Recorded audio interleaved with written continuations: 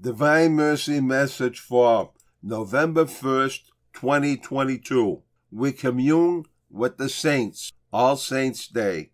I prayed fervently to this saint, reproaching him for looking on and not coming to my aid in such important matters as doing the will of God.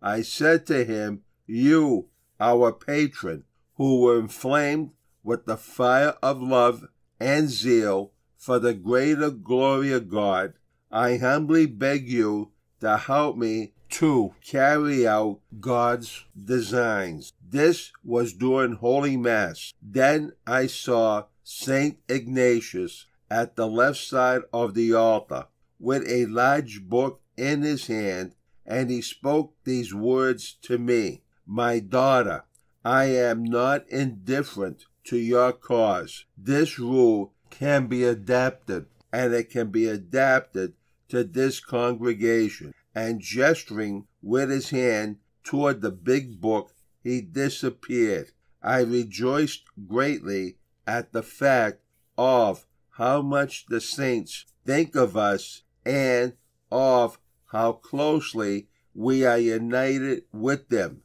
Oh, the goodness of God!